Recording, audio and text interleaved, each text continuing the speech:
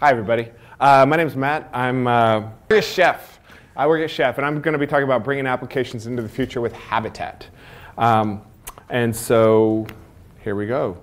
So Chef did a state of application delivery survey where we talked to almost 350 companies and talked to them about how they deliver applications into production. What we found is everybody wants to go faster. 72% of respondents said that. But we also found that most of them, it takes 4 to 7 days to get that into production and multiple times to try. We also found that people are trying to move to containers. About a quarter of the respondents said in 2 years, half their workloads will be there. They're either going to rewrite them, 52%, or they're going to lift, shift, and modernize them. Lift, shift, and modernize. Well, we'll see how that goes. And what we also found is that a lot of stuff's still on bare metal, virtualization, containers, and some stuff's moving into serverless. And so how are they going to manage all this stuff going forward? And the problem is most enterprises have what they call legacy applications. We call it things that are working in production. And those applications, they come with a lot of stacks to them. You know, they're running on Windows 2003 or Red Hat 5, but they work and they're in production. So I'm here to talk about Habitat. Habitat is an application automation framework from Chef. It's open source. It doesn't use Chef, but it helps modern application teams manage any application, building, deploying, and managing it no matter where they go. It works for cloud native stuff. If you're talking about Docker, Kubernetes, Mesosphere, Cloud Foundry, it works with all those platforms. But today, we're going to talk more about moving legacy applications because that's where the enterprises are sitting. So when we talk about lifting and shifting, we're not talking about rewriting them. We're talking about taking them, picking them up off of Windows 2003 or 2008 or Red Hat 5 and moving them onto newer platforms. Maybe it's containers, maybe it's just Red Hat 7. So the way, formatting got a little wonky.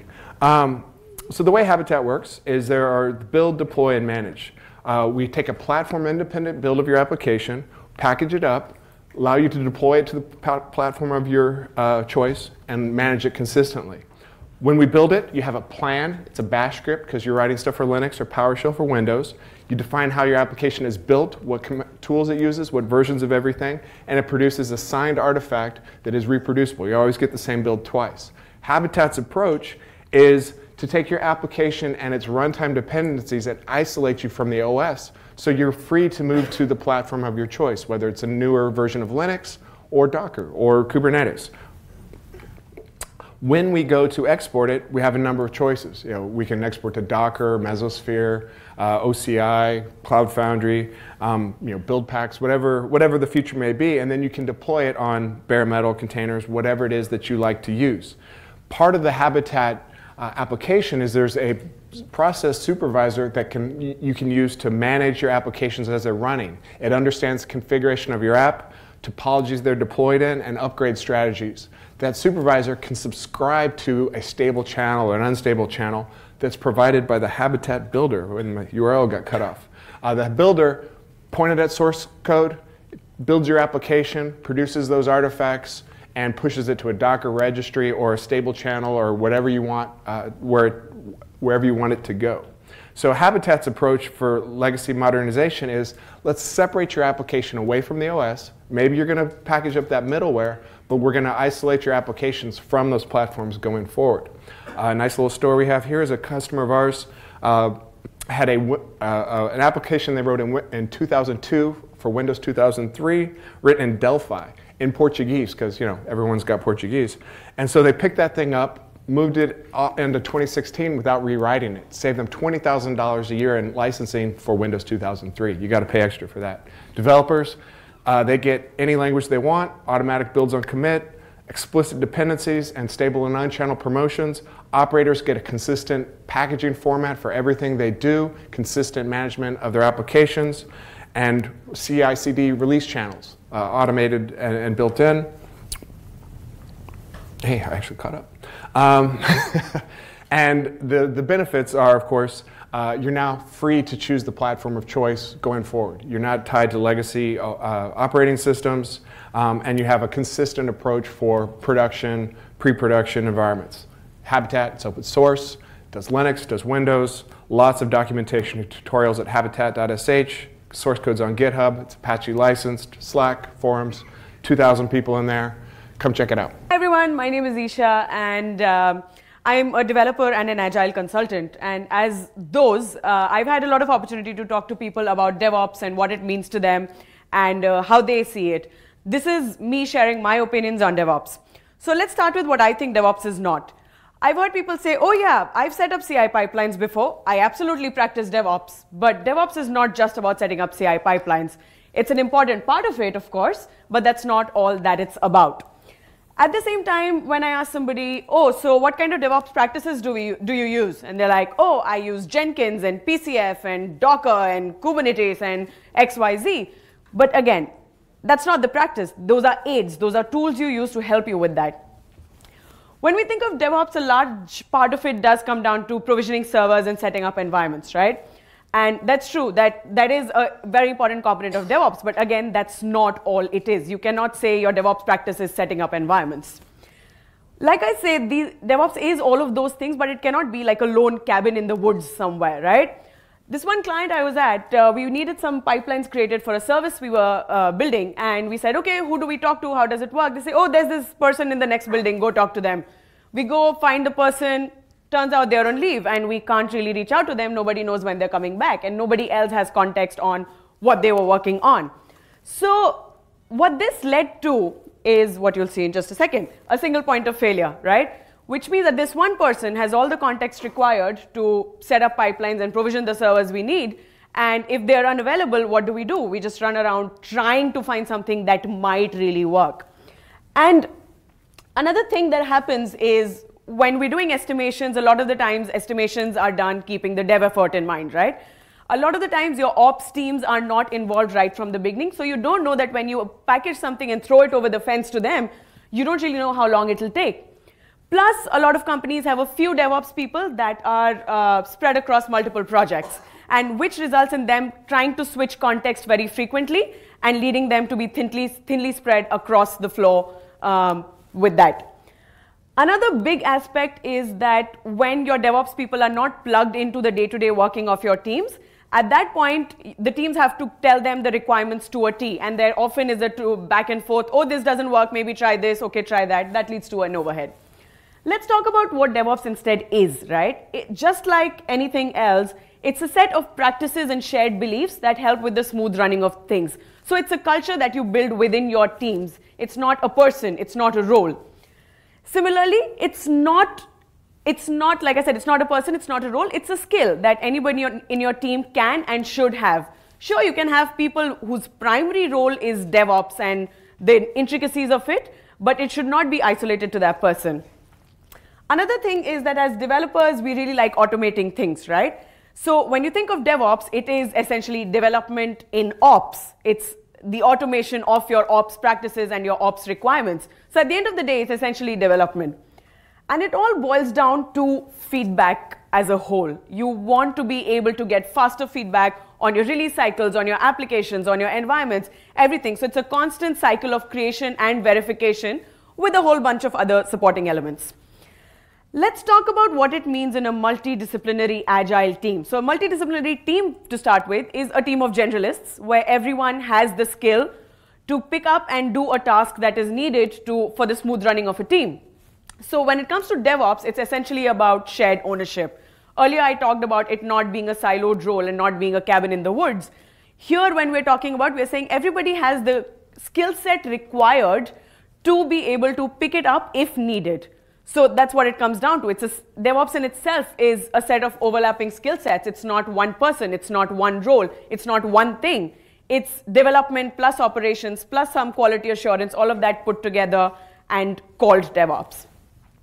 I talked about development, DevOps being development earlier. By using something like infrastructure as code and using good coding practices with your infrastructure code, you'll have more reliable servers, because you know that you can replicate things as and when needed with complete trust. Finally, communication. This is not in the sense of what I talked about earlier, it being an overhead, but that everybody is clued in and at all stages of your development practice, right from your business to your ops, and that's what it comes down to. Right, so that's all I had to say on DevOps and my opinion on it. I hope this gives you something to think about, and if you'd like to chat further, I'll be around and happy to talk. Thank you. Thank you. So, hi, my name is Fabian. Welcome to my little story about the Diary of a DevSecOps Kid. DevOps, DevSecOps, it's just a term, get over it. What I'm trying to say is these are my opinions, and jumping on the bandwagon of QR, you can scan it. I used to work in Intuit 2 years ago. That was when this whole term of DevSecOps, DevOps was kind of in the news, and I was like, what was it about? So joining that company, I came to GovTech now. I'm working with GovTech. I am an engineer like the previous speaker, so those are my opinions. These are my opinions, and some things are beyond me, right? The brain and the body has to control the legs and the arms, which are us, and we all move as a whole. That's DevOps. So I am a servant. Why? Because it's all about communication. It's all about asking others how things will work if we work together. It's not, I'm a security engineer by trade, so, but I wouldn't say no, I would want to say yes. How are we going to move with DevOps? And DevSecOps is akin to cyber Krav Maga, the thing cut off. It's like self-defense. It's like you're punching yourself, you're training, you're inflicting pain to yourself, red teaming, all that. But why? Because at the end of the day, you want to make sure your whole system, you're well equipped when shit hits the fence. Excuse my French. But working in the public sector, it's kind of interesting because stakeholders, right? At the end, we want to serve the public good software, but there are many layers of stakeholders. Some of them are still slightly old school. It's okay. That's how they work. They're not entirely tech people. There are certain things and processes in place for them to work. Outsourcing might be easier for them. But in our world where DevSecOps, DevOps would work very fast, we get our control. We get all that. We do deal with priority in bite sizes. You know, this one to come first. So things change, and time to remediate for us, we get to control that, right? When security bugs comes in and all that stuff, we get to fix that first.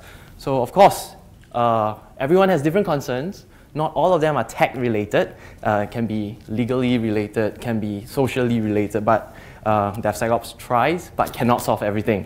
So at the end of the day, we want to remember that we are serving the public good software, yeah, GovTech, open source, everything.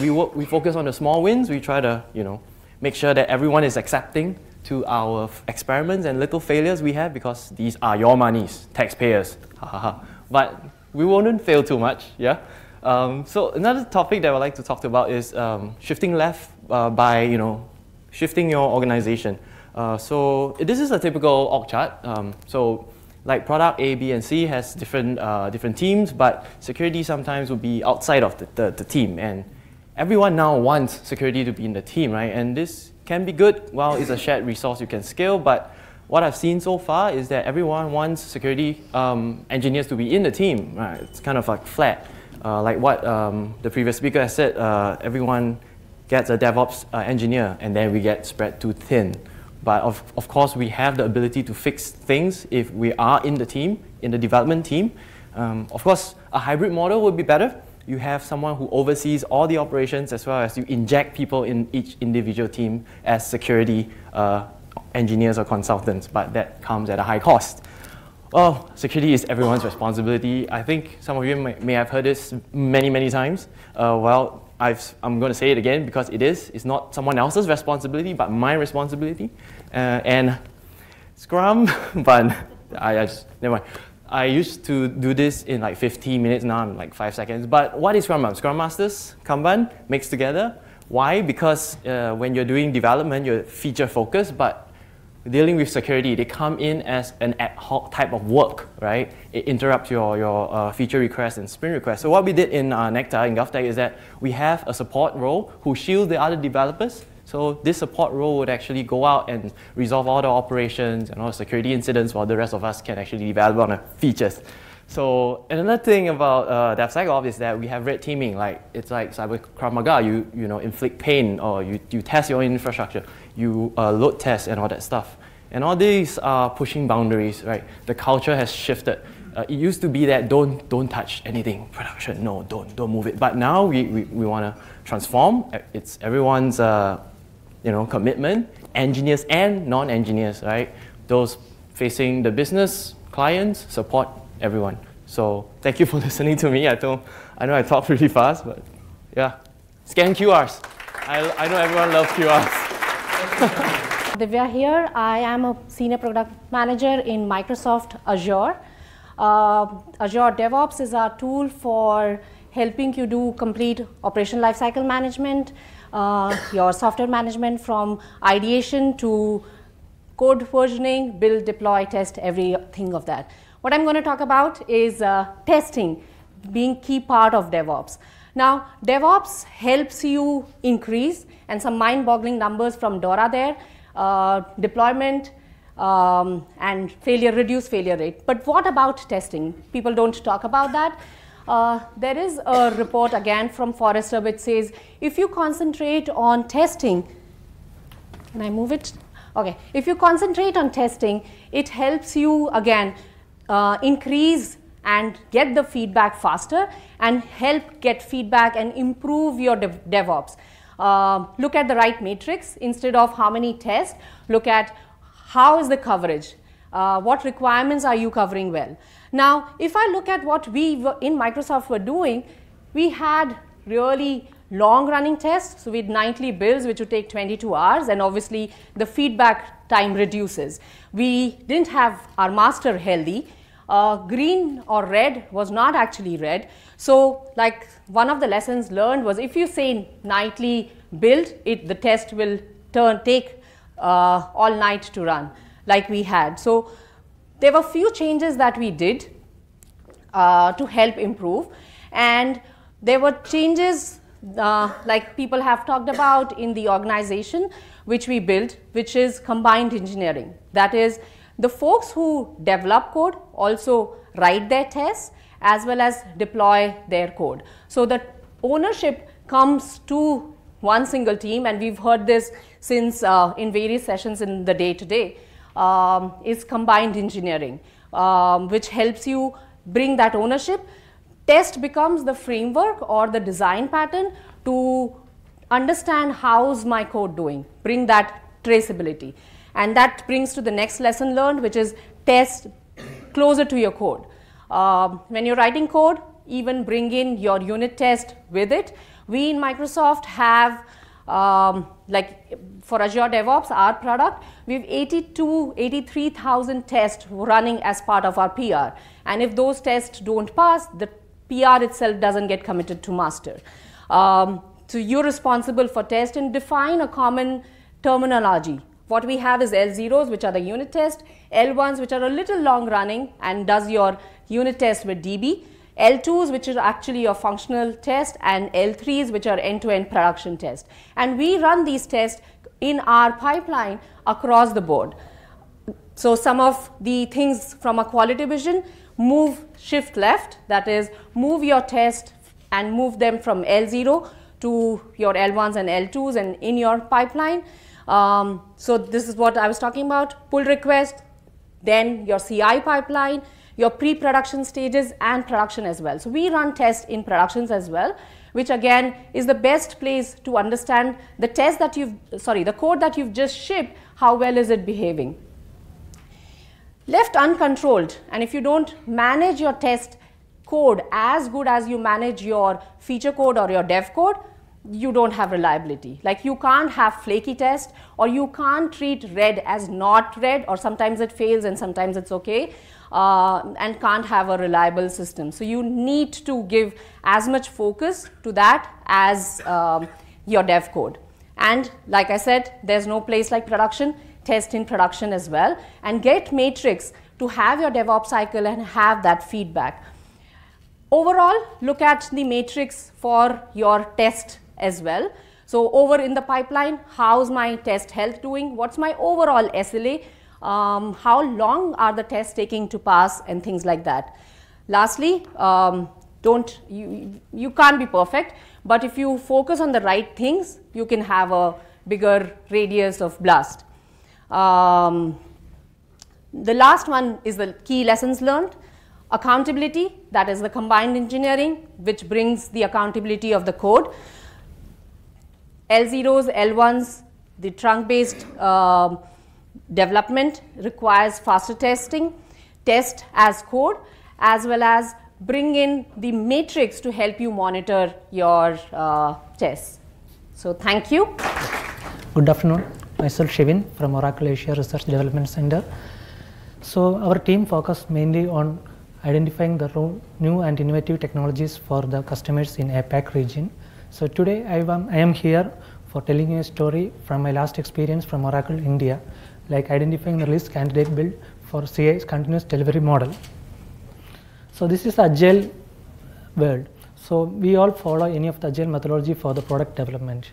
So we all know that it's fast, it's less failure and more feedback loop. And also we all adopt DevOps culture and practice. So this makes the stakeholders, the QA, project managers and everyone happy. So did I miss any particular team or group from this list? Yes, they are release engineers. So they are a small team in your organization that will be affected in continuous delivery model. So it's a tedious task for them to identify a qualified one release candidate build from a bunch of qualified builds. So let me give you more example from my experience. So we are following Scrum methodology and we have around 19 Scrum teams, and the contribution of these 19 Scrum teams makes the product as such, and it's a multi-git project and the team members are from different geolocations.